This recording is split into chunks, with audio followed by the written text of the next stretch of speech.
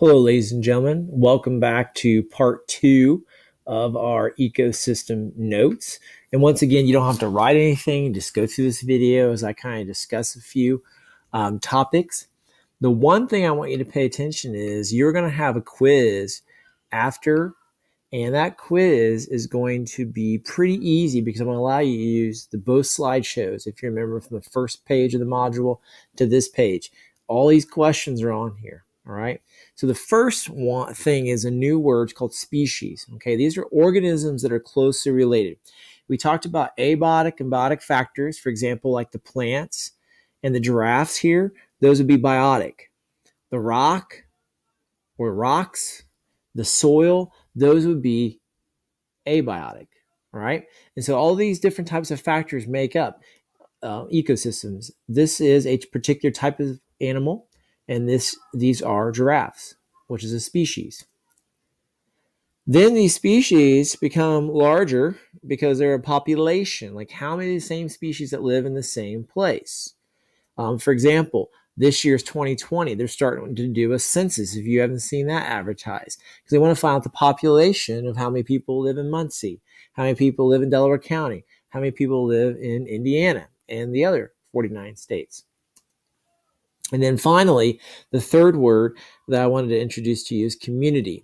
And these are all the species that live in an area.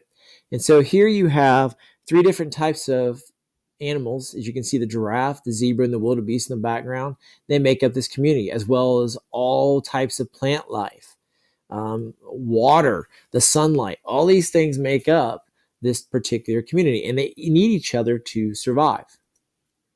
Okay? All living and non-living things in an environment. There's your ecosystem. And it's an amazing thing.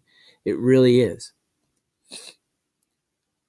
So here you see abiotic and biotic factors, and you see these penguins here.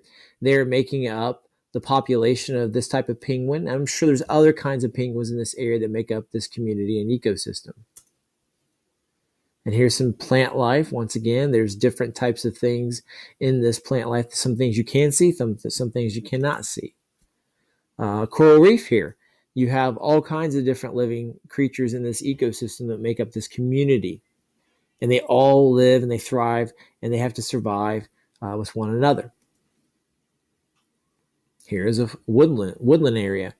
You see the waterways, which is abiotic. You see the green plants, which is biotic.